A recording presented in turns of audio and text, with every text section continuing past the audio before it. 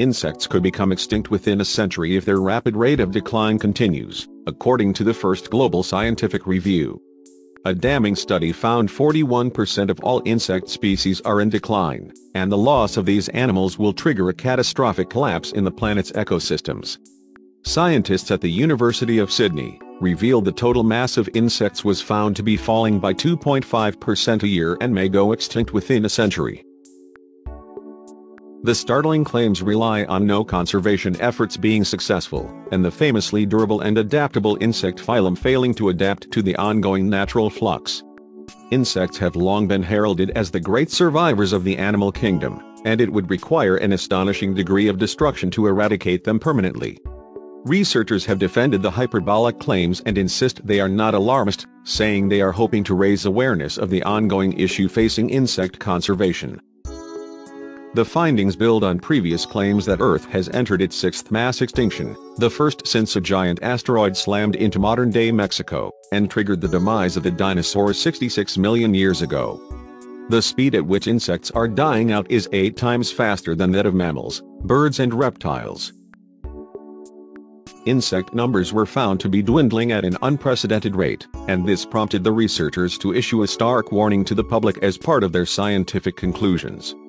Writing in the groundbreaking paper, the researchers used an unusually forceful manner to drive the message home. Its condemning tone is against the norm for scientific papers, but was deemed necessary by both the authors of the study and the editors of the journal in order to bring the global crisis into view. Figures show that 53% of butterfly species have dropped over the past decade, while 46% of bee species are in decline. The worst hit group of all is the caddisfly with 68% of species declining, but dragonflies and beetles have also seen a significant drop of 37% and 49%, respectively. Intensive agriculture was found to be the root cause of the problem, but a host of issues were identified by the researchers as contributing to the insect genocide, such as climate change, urbanization, habitat loss, disease and the introduction of invasive species.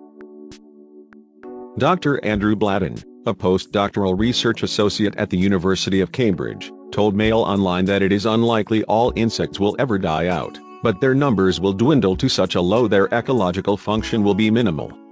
He said, "It is probably very unlikely that you would lose every single insect, but highly likely that if we do not change agricultural practices we will lose the vast majority of species and individuals." An important point to make is that long before the last one died it would be ecologically extinct, and unable to perform their function. They would offer no pollination or pest control services, and be an insufficient food source for many animals. If this was to happen, humanity would be in a poor place. Insects are essential to all ecosystems because of their role in pollinating plants and flowers, and as a food item for other creatures, the researchers say. Any major decline in the amount of insect species will ultimately have a huge impact on humans too.